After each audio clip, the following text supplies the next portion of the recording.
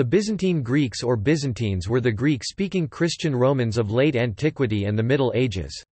They were the main inhabitants of the lands of the Byzantine Empire, Eastern Roman Empire, of Constantinople and Asia Minor, modern Turkey, the Greek islands, Cyprus, and portions of the southern Balkans, and formed large minorities or pluralities in the coastal urban centers of the Levant and northern Egypt. Throughout their history, the Byzantine Greeks self-identified as Romans, Greek Romoioi translate Romoioi, but are referred to as Byzantines and Byzantine Greeks in modern historiography. The social structure of the Byzantine Greeks was primarily supported by a rural, agrarian base that consisted of the peasantry, and a small fraction of the poor. These peasants lived within three kinds of settlements, the chorion or village, the agridion or hamlet, and the prostion or estate. Many civil disturbances that occurred during the time of the Byzantine Empire were attributed to political factions within the empire rather than to this large popular base. Soldiers among the Byzantine Greeks were at first conscripted amongst the rural peasants and trained on an annual basis. As the Byzantine Empire entered the 11th century, more of the soldiers within the army were either professional men at arms or mercenaries. Until the 12th century, education within the Byzantine Greek population was more advanced than in the West, particularly at primary school level, resulting in comparatively high literacy rates. Success came easily to Byzantine Greek merchants, who enjoyed a very strong position in international trade. Despite the challenges posed by rival Italian merchants, they held their own throughout the latter half of the Byzantine Empire's existence. The clergy also held a special place, not only having more freedom than their Western counterparts, but also maintaining a patriarch in Constantinople who was considered the equal of the Pope. This position of strength had built up over time, for at the beginning of the Byzantine Empire, under Emperor Constantine the Great r. 306–337, only a small part, about 10%, of the population was Christian. Use of the Greek language was already widespread in the eastern parts of the Roman Empire when Constantine moved its capital to Constantinople, although Latin was the language of the imperial administration. From the reign of Emperor Heraclius r. 610–641, Greek was the predominant language amongst the populace and also replaced Latin in administration. At first, the Byzantine Empire had a multi-ethnic character, but following the loss of the non-Greek-speaking provinces with the 7th century Muslim conquests it came to be dominated by the Byzantine Greeks, who inhabited the heartland of the later empire, modern Cyprus, Greece, Turkey, and Sicily, and portions of southern Bulgaria, Crimea, and Albania. Over time, the relationship between them and the West, particularly with Latin Europe, deteriorated. Relations were further damaged by a schism between the Catholic West and Orthodox East that led to the Byzantine Greeks being labeled as heretics in the West. Throughout the later centuries of the Byzantine Empire and particularly following the imperial coronation of the King of the Franks, Charlemagne r. 768–814, in Rome in 800, the Byzantines were not considered by Western Europeans as heirs of the Roman Empire, but rather as part of an Eastern kingdom made up of Greek peoples.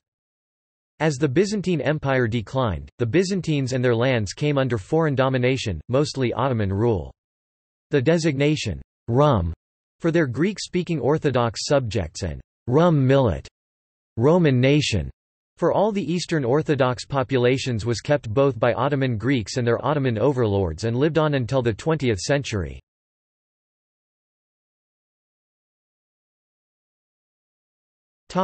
Terminology. During most of the Middle Ages, the Byzantine Greeks self-identified as Romoioi, Romans, meaning citizens of the Roman Empire, a term which in the Greek language had become synonymous with Christian Greeks. The Latinizing term Graikoi, Greeks, was also used, though its use was less common, and non-existent in official Byzantine political correspondence, prior to the Fourth Crusade of 1204.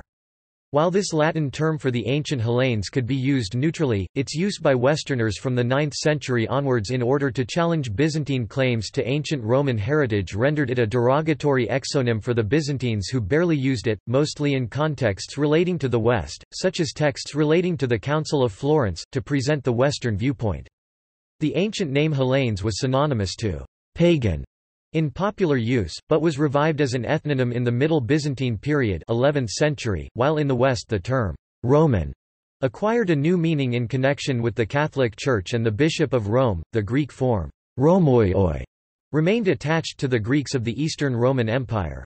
The term Byzantines or Byzantine Greeks is an exonym applied by later historians like Hieronymus Wolff. The Byzantines continued to call themselves Romoioi Romans in their language. Despite the shift in terminology in the West, the Byzantines' Greeks' eastern neighbors, such as the Arabs, continued to refer to the Byzantines as Romans, as for instance in the 30th surah of the Quran, Ar-Rum. The signifier Roman, Rum millet, Roman nation, was also used by the Byzantine Greeks' later Ottoman rivals, and its Turkish equivalent Rum, Roman, continues to be used officially by the government of Turkey to denote the Greek Orthodox natives Rumlar of Istanbul, as well as the Ecumenical Patriarchate of Constantinople Turkish, Rum Ortodoks Patrikanesi, Roman Orthodox Patriarchate.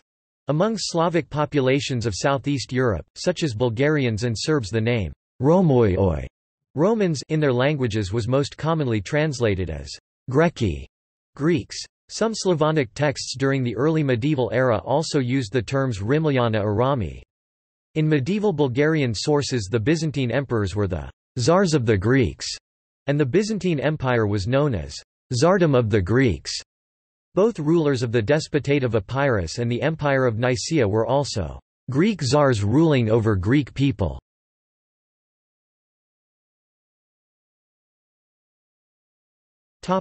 Society.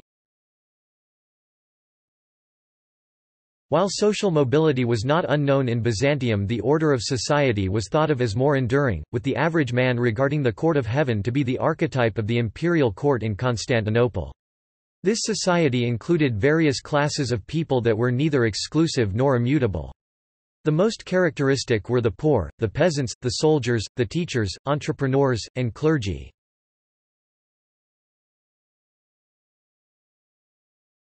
The poor. According to a text dated to AD 533, a man was termed poor if he did not have 50 gold coins auriai, which was a modest though not negligible sum. The Byzantines were heirs to the Greek concepts of charity for the sake of the polis, nevertheless it was the Christian concepts attested in the Bible that animated their giving habits, and specifically the examples of Basil of Caesarea, who is the Greek equivalent of Santa Claus, Gregory of Nyssa, and John Chrysostom. The number of the poor fluctuated in the many centuries of Byzantium's existence, but they provided a constant supply of muscle power for the building projects and rural work. Their numbers apparently increased in the late 4th and early 5th centuries as barbarian raids and a desire to avoid taxation pushed rural populations into cities. Since Homeric times, there were several categories of poverty. The tochos, passive poor, was lower than the penes, active poor. They formed the majority of the infamous Constantinopolitan mob, whose function was similar to the mob of the First Rome.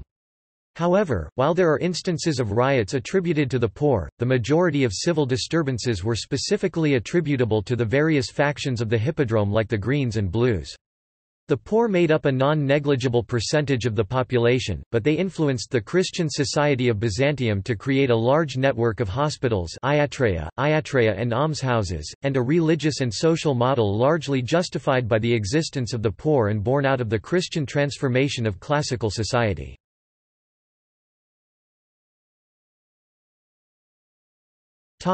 Peasantry. There are no reliable figures as to the numbers of the peasantry, yet it is widely assumed that the vast majority of Byzantines lived in rural and agrarian areas. In the Tactica of Emperor Leo VI the Wise r. 886–912, the two professions defined as the backbone of the state are the peasantry farmers, and the soldiers strasiotik. The reason for this was that besides producing most of the empire's food, the peasants also produced most of its taxes. Peasants lived mostly in villages, whose name changed slowly from the classical kome to the modern koryo. While agriculture and herding were the dominant occupations of villagers, they were not the only ones. There are records for the small town of Lampsakos, situated on the eastern shore of the Hellespont, which out of 173 households classifies 113 as peasant and 60 as urban, which indicate other kinds of ancillary activities. The treatise on taxation, preserved in the Bibliotheca Marciana in Venice, distinguishes between three types of rural settlements: the Corian (Greek: Korion or village), the Agridian (Greek: Agridion or hamlet), and the Prostion (Greek: Prostion or estate). According to a 14th-century survey of the village of Aphetos, donated to the monastery of Chalander, the average size of a landholding is only 3.5 modioi (0.08 hectares). Taxes placed on rural populations included the kapnikon (Greek: kapnikon or hearth tax), the sinon (Greek: sinon or cash payment frequently affiliated with the kapnikon), the enomion (Greek: enomion or pasture tax), and the erikon (Greek: aerikon meaning of the air, which depended on the village's population and ranged between 4 and 20 gold coins annually. Their diet consisted of mainly grains and beans, and in fishing communities fish was usually substituted for meat. Bread, wine, and olives were important staples of Byzantine diet, with soldiers on campaign eating double-baked and dried bread called paximadion (Greek: paximadion). As in antiquity and modern times, the most common cultivations in the Coryphea (Greek: Coryphea) were olive groves and vineyards. While Liutprand of Cremona, a visitor from Italy, found Greek wine irritating as it was often flavored with resin retsina, most other Westerners admired Greek wines, Cretan in particular being famous. While both hunting and fishing were common, the peasants mostly hunted to protect their herds and crops. Apiculture, the keeping of bees, was as highly developed in Byzantium as it had been in ancient Greece. Aside from agriculture, the peasants also labored in the crafts. Fiscal inventories mentioning smiths (Greek: chakios, tailors (Greek: raptes, and cobblers (Greek: zangarios.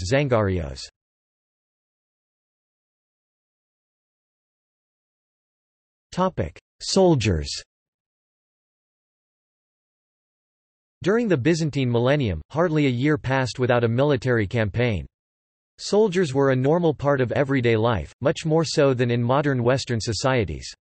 While it is difficult to draw a distinction between Roman and Byzantine soldiers from an organizational aspect, it is easier to do so in terms of their social profile. The military handbooks known as the Tactica continued a Hellenistic and Roman tradition, and contain a wealth of information about the appearance, customs, habits, and life of the soldiers. As with the peasantry, many soldiers performed ancillary activities, like medics and technicians. Selection for military duty was annual, with yearly call-ups, and great stock was placed on military exercises during the winter months, which formed a large part of a soldier's life. Until the 11th century, the majority of the conscripts were from rural areas, while the conscription of craftsmen and merchants is still an open question. From then on, professional recruiting replaced conscription, and the increasing use of mercenaries in the army was ruinous for the treasury. From the 10th century onwards, there were laws connecting land ownership and military service. While the state never allotted land for obligatory service, soldiers could and did use their pay to buy landed estates, and taxes would be decreased or waived in some cases. What the state did allocate to soldiers, however, from the 12th century onwards, were the tax revenues from some estates called pronoiae. As in antiquity, the basic food of the soldier remained the dried biscuit bread, though its name had changed from bucalaton to paximadion.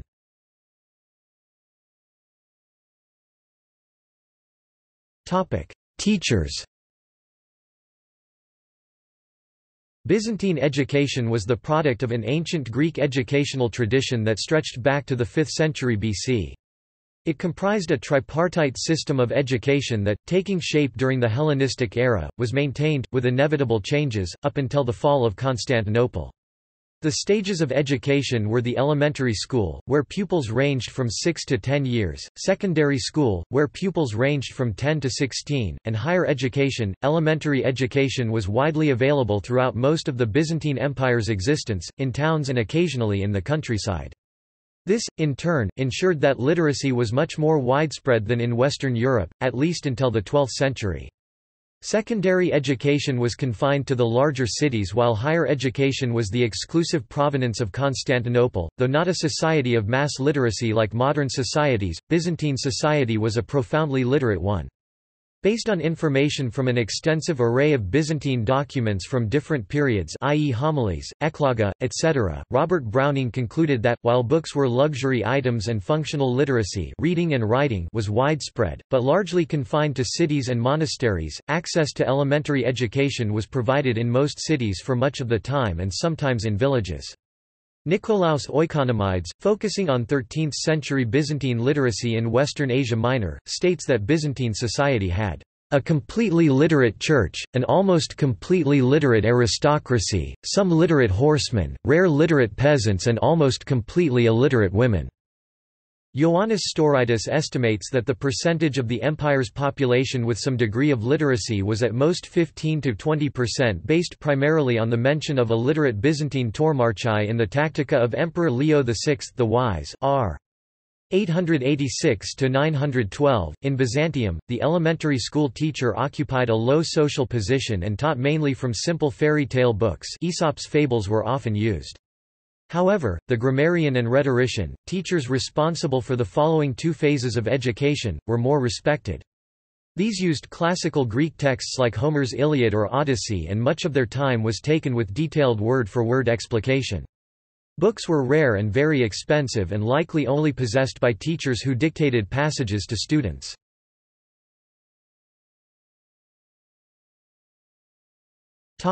Women. Women have tended to be overlooked in Byzantine studies as Byzantine society left few records about them. Women were disadvantaged in some aspects of their legal status and in their access to education, and limited in their freedom of movement. The life of a Byzantine Greek woman could be divided into three phases: girlhood, motherhood, and widowhood. Childhood was brief and perilous, even more so for girls than boys. Parents would celebrate the birth of a boy twice as much, and there is some evidence of female infanticide, i.e. roadside abandonment and suffocation, though it was contrary to both civil and canon law. Educational opportunities for girls were few, they did not attend regular schools but were taught in groups at home by tutors.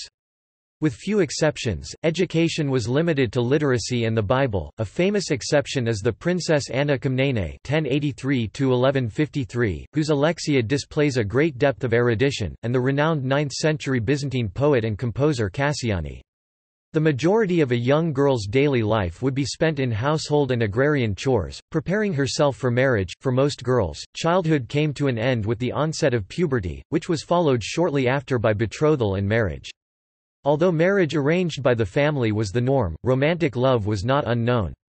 Most women bore many children but few survived infancy, and grief for the loss of a loved one was an inalienable part of life.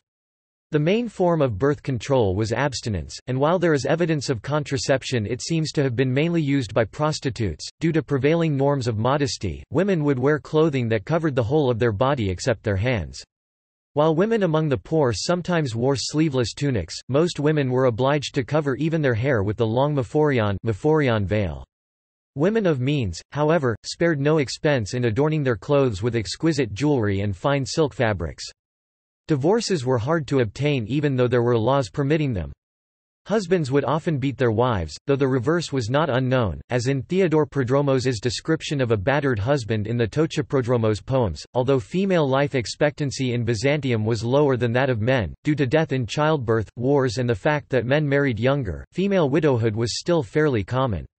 Still, some women were able to circumvent societal strictures and work as traders, artisans, abbots, entertainers, and scholars.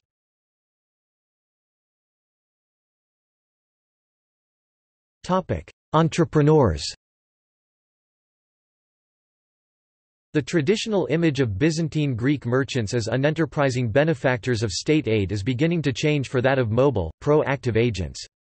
The merchant class, particularly that of Constantinople, became a force of its own that could, at times, even threaten the emperor as it did in the 11th and 12th centuries. This was achieved through efficient use of credit and other monetary innovations.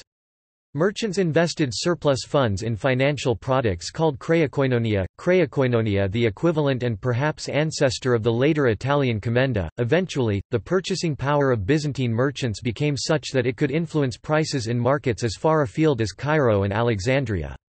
In reflection of their success, emperors gave merchants the right to become members of the Senate, that is to integrate themselves with the ruling elite. This had an end by the end of the 11th century when political machinations allowed the landed aristocracy to secure the throne for a century and more. Following that phase, however, the enterprising merchants bounced back and wielded real clout during the time of the Third Crusade. The reason Byzantine Greek merchants have often been neglected in historiography is not that they were any less able than their ancient or modern Greek colleagues in matters of trade. It rather originated with the way history was written in Byzantium, which was often under the patronage of their competitors, the court, and land aristocracy. The fact that they were eventually surpassed by their Italian rivals is attributable to the privileges sought and acquired by the Crusader states within the Levant and the dominant maritime violence of the Italians.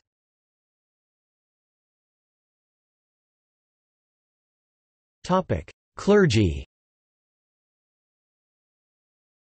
Unlike in Western Europe where priests were clearly demarcated from the laymen, the clergy of the Eastern Roman Empire remained in close contact with the rest of society. Readers and subdeacons were drawn from the laity and expected to be at least 20 years of age while priests and bishops had to be at least 30. Unlike the Latin Church, the Byzantine Church allowed married priests and deacons, as long as they were married before ordination. Bishops, however, were required to be unmarried. While the religious hierarchy mirrored the empire's administrative divisions, the clergy were more ubiquitous than the emperor's servants. The issue of Caesaropapism, while usually associated with the Byzantine Empire, is now understood to be an oversimplification of actual conditions in the empire.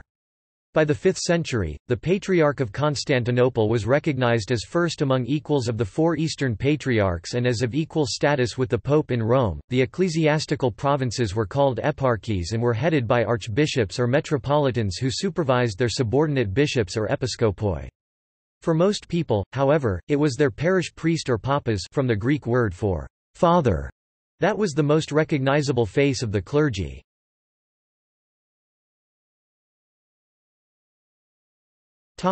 Culture.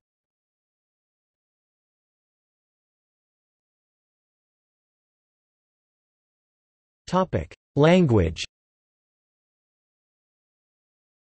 The Eastern Roman Empire was in language and civilization a Greek society. Linguistically, Byzantine or medieval Greek is situated between the Hellenistic Koine and modern phases of the language. Since as early as the Hellenistic era, Greek had been the lingua franca of the educated elites of the Eastern Mediterranean, spoken natively in the southern Balkans, the Greek islands, Asia Minor, and the ancient and Hellenistic Greek colonies of southern Italy, the Black Sea, Western Asia and North Africa. At the beginning of the Byzantine millennium, the Koine Greek, Koine remained the basis for spoken Greek and Christian writings, while Attic Greek was the language of the philosophers and orators. As Christianity became the dominant religion, Attic began to be used in Christian writings in addition to and often interspersed with Koine Greek. Nonetheless, from the 6th at least until the 12th century, Attic remained entrenched in the educational system, while further changes to the spoken language can be postulated for the early and middle Byzantine periods. The population of the Byzantine Empire, at least in its early stages, had a variety of mother tongues including Greek. These included Latin, Aramaic, Coptic, and Caucasian languages, while Cyril Mango also cites evidence for bilingualism in the south and southeast. These influences, as well as an influx of people of Arabic, Celtic, Germanic, Turkic, and Slavic backgrounds, supplied medieval Greek with many loanwords that have survived in the modern Greek language. From the 11th century onward, there was also a steady rise in the literary use of the vernacular. Following the Fourth Crusade, there was increased contact with the West, and the lingua franca of commerce became Italian. In the areas of the Crusader kingdoms a classical education Greek, paideia, ceased to be a sine qua non of social status, leading to the rise of the vernacular. From this era many beautiful works in the vernacular, often written by people deeply steeped in classical education, are attested. A famous example is the 4 tocha-prodromic poems attributed to Theodorus Prodromos. From the 13th to the 15th centuries, the last centuries of the empire, there arose several works, including laments, fables, romances, and chronicles, written outside Constantinople, which until then had been the seat of most literature, in an idiom termed by scholars as Byzantine Koine. However, the diglossia of the Greek-speaking world, which had already started in ancient Greece, continued under Ottoman rule and persisted in the modern Greek state until 1976, although Koine Greek remains the official language of the Greek Orthodox Church. As shown in the poems of Tochiprodromos, an early stage of modern Greek had already been shaped by the 12th century and possibly earlier. Vernacular Greek continued to be known as Romaic, Roman, until the 20th century.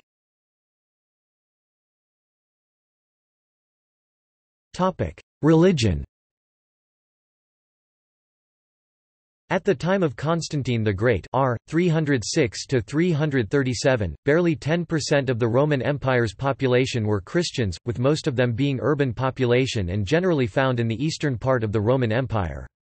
The majority of people still honored the old gods in the public Roman way of religio.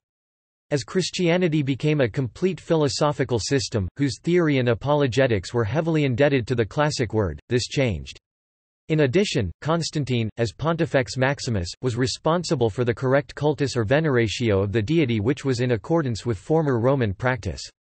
The move from the old religion to the new entailed some elements of continuity as well as break with the past. Though the artistic heritage of paganism was literally broken by Christian zeal, Christianity led to the development of a few phenomena characteristic of Byzantium. Namely, the intimate connection between church and state, a legacy of Roman cultus. Also, the creation of a Christian philosophy that guided Byzantine Greeks in their everyday lives. And finally, the dichotomy between the Christian ideals of the Bible and classical Greek paideia, which could not be left out, however, since so much of Christian scholarship and philosophy depended on it. These shaped Byzantine Greek character and the perceptions of themselves and others. Christians at the time of Constantine's conversion made up only 10% of the population. This would rise to 50% by the end of the 4th century and 90% by the end of the 5th century. Emperor Justinian I r. 527–565 then brutally mopped up the rest of the pagans, highly literate academics on one end of the scale and illiterate peasants on the other.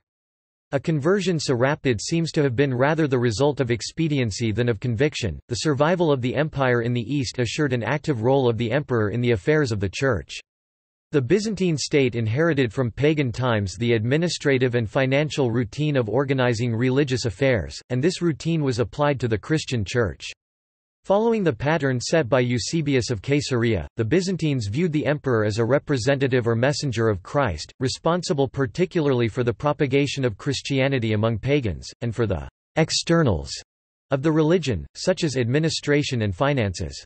The imperial role in the affairs of the Church never developed into a fixed, legally defined system. However, with the decline of Rome, and internal dissension in the other Eastern Patriarchates, the Church of Constantinople became, between the 6th and 11th centuries, the richest and most influential center of Christendom. Even when the Byzantine Empire was reduced to only a shadow of its former self, the Church, as an institution, exercised so much influence both inside and outside the imperial frontiers as never before. As George Ostrogorsky points out, the Patriarchate of Constantinople remained the center of the Orthodox world, with subordinate metropolitan sees and archbishoprics in the territory of Asia Minor and the Balkans, now lost to Byzantium, as well as in Caucasus, Russia and Lithuania. The Church remained the most stable element in the Byzantine Empire. In terms of religion, Byzantine Greek Macedonia is also significant as being the home of Saints Cyril and Methodius, two Greek brothers from Thessaloniki Salonika who were sent on state-sponsored missions to proselytize among the Slavs of the Balkans and East-Central Europe. This involved Cyril and Methodius having to translate the Christian Bible into the Slavs' own language, for which they invented an alphabet that became known as Old Church Slavonic.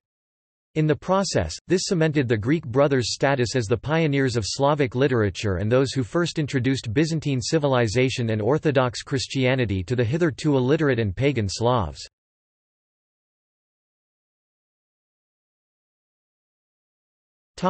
Identity.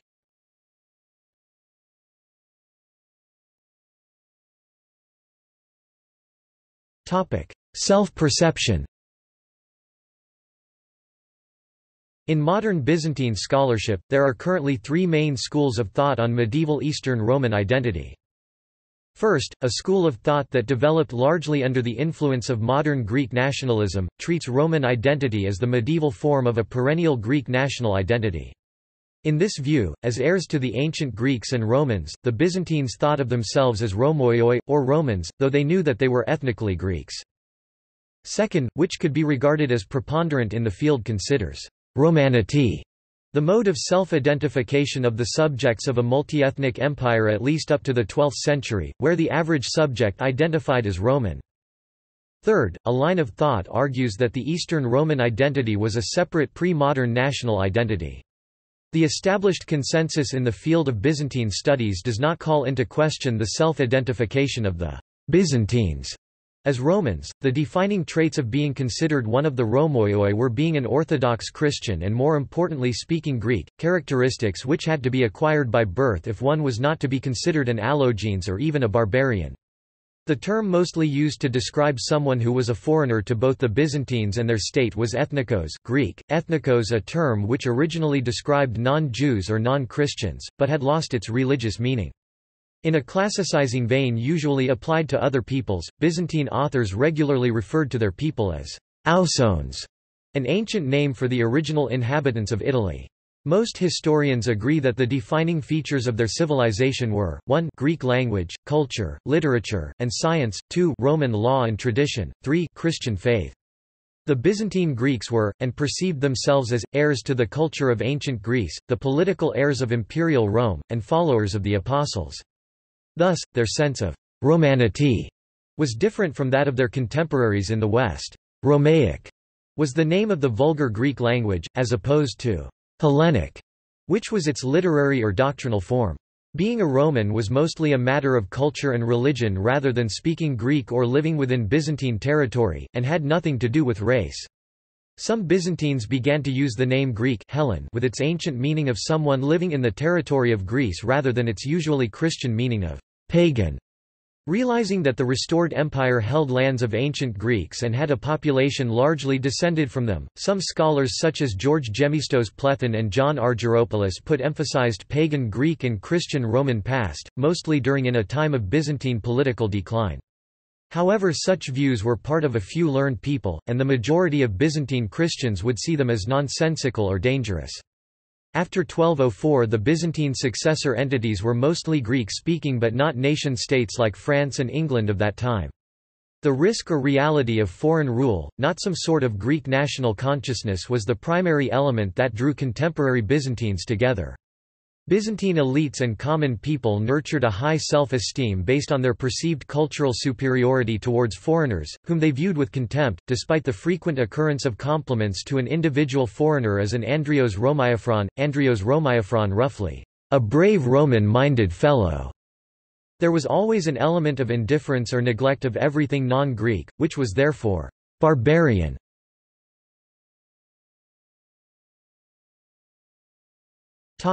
Official discourse.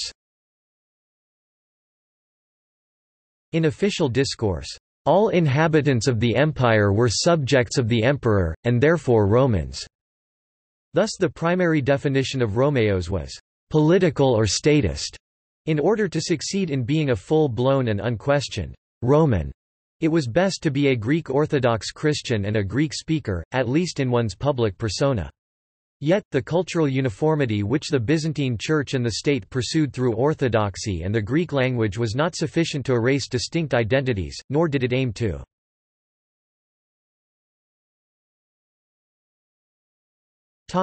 Regional identity. Often one's local geographic identity could outweigh one's identity as a Romeos. The terms xenos Greek, xenos and exotikos Greek, exotikos denoted people foreign to the local population, regardless of whether they were from abroad or from elsewhere within the Byzantine Empire. When a person was away from home he was a stranger and was often treated with suspicion. A monk from Western Asia Minor who joined a monastery in Pontus was disparaged and mistreated by everyone as a stranger. The corollary to regional solidarity was regional hostility.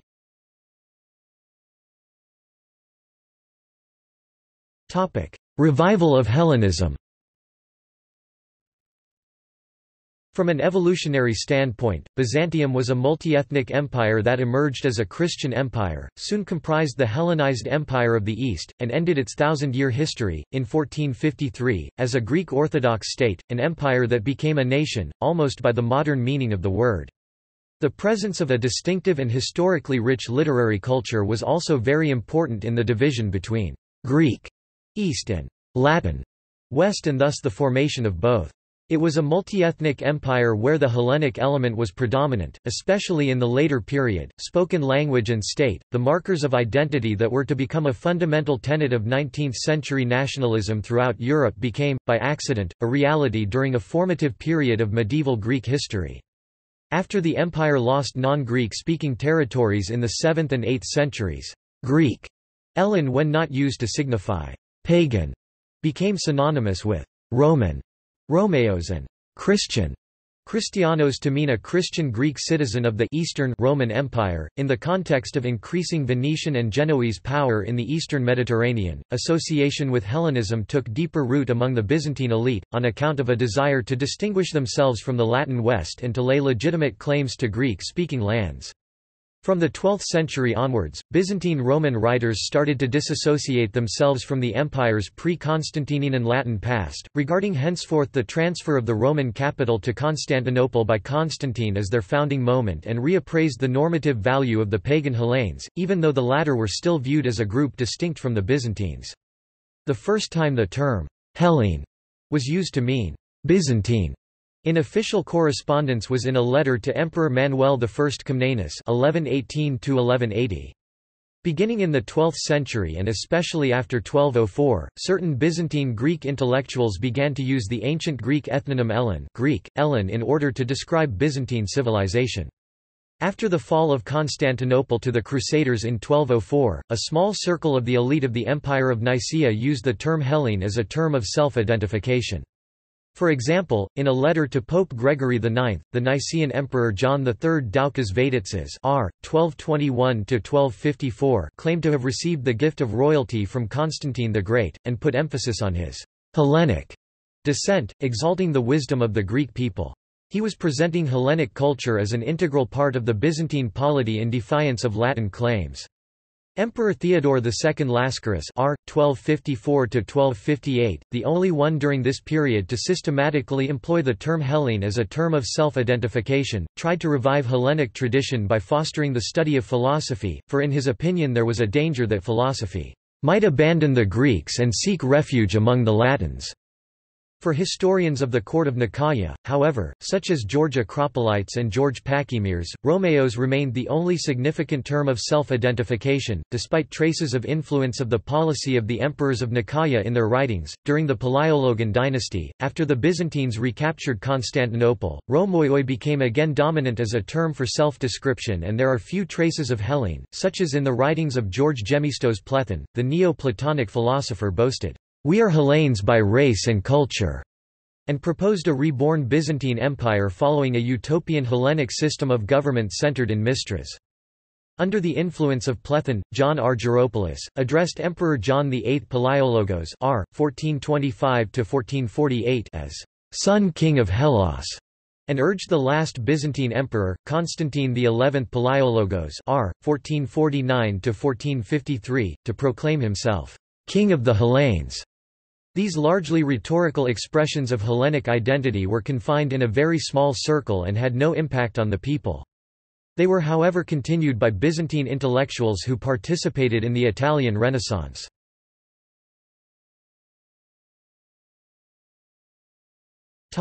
Western perception. In the eyes of the West, after the coronation of Charlemagne, the Byzantines were not acknowledged as the inheritors of the Roman Empire. Byzantium was rather perceived to be a corrupted continuation of ancient Greece, and was often derided as the "Empire of the Greeks" or "Kingdom of Greece."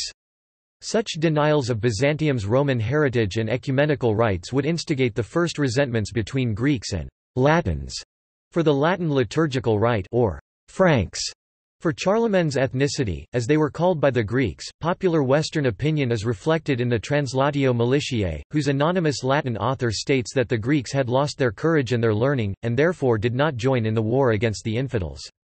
In another passage, the ancient Greeks are praised for their military skill and their learning, by which means the author draws a contrast with contemporary Byzantine Greeks, who were generally viewed as a non-warlike and schismatic people.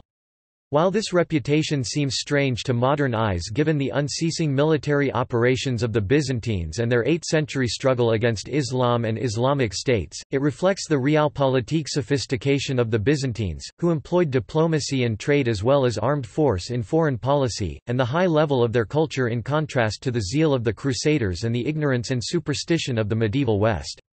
As historian Stephen Runciman has put it, "Ever since our rough crusading forefathers first saw Constantinople and met, to their contemptuous disgust, a society where everyone read and wrote, ate food with forks and preferred diplomacy to war, it has been fashionable to pass the Byzantines by with scorn and to use their name as synonymous with decadence." A turning point in how both sides viewed each other is probably the massacre of Latins in Constantinople in 1182. The massacre followed the deposition of Maria of Antioch, a Norman Frankish, therefore Latin, princess who was ruling as regent to her infant son Emperor Alexios II Komnenos. Maria was deeply unpopular due to the heavy-handed favoritism that had been shown the Italian merchants during the Regency, and popular celebrations of her downfall by the citizenry of Constantinople quickly turned to rioting and massacre. The event and the horrific reports of survivors inflamed religious tensions in the West, leading to the retaliatory sacking of Thessalonica, the empire's second-largest city, by William II of Sicily. An example of Western opinion at the time is the writings of William of Tyre, who described the Greek nation as a brood of vipers, like a serpent in the bosom or a mouse in the wardrobe evilly requite their guests.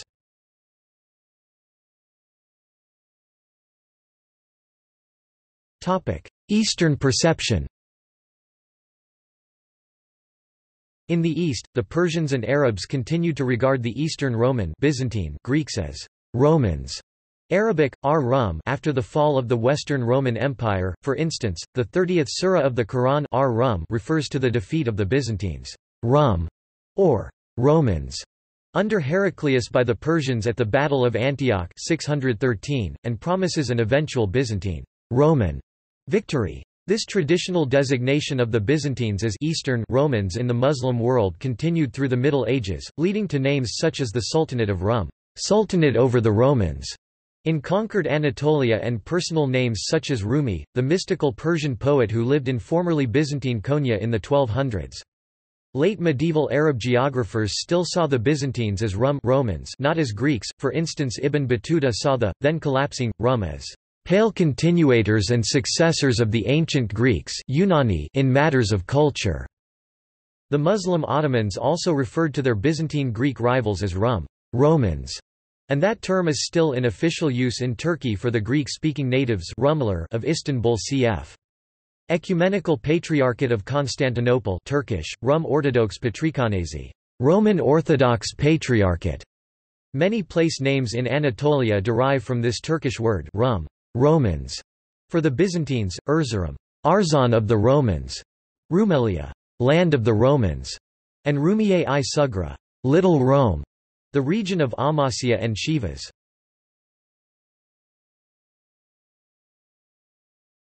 Topic: Post-Byzantine history.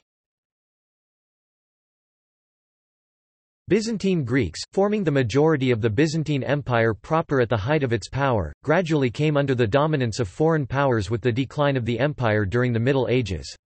Those who came under Arab Muslim rule, either fled their former lands or submitted to the new Muslim rulers, receiving the status of dhimmi. Over the centuries, these surviving Christian societies of former Byzantine Greeks in Arab realms evolved into Antiochian Greeks, Melkites, or merged into the societies of Arab Christians, existing to this day. The majority of Byzantine Greeks lived in Asia Minor, the southern Balkans, and Aegean Islands.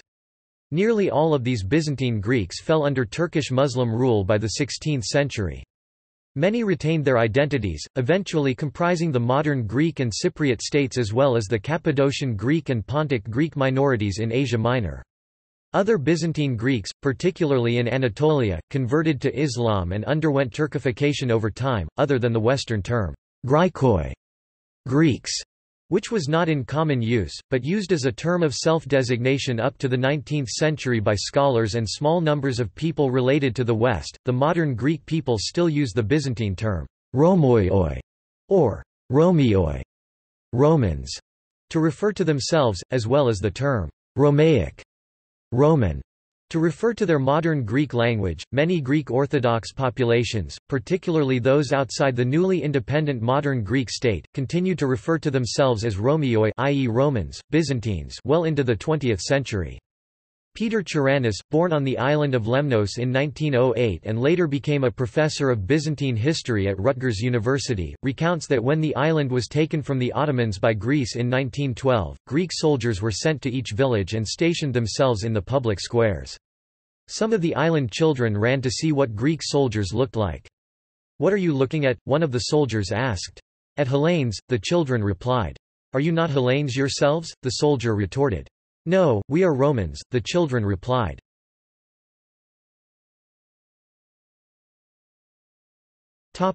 See also Ethnic, religious and political formations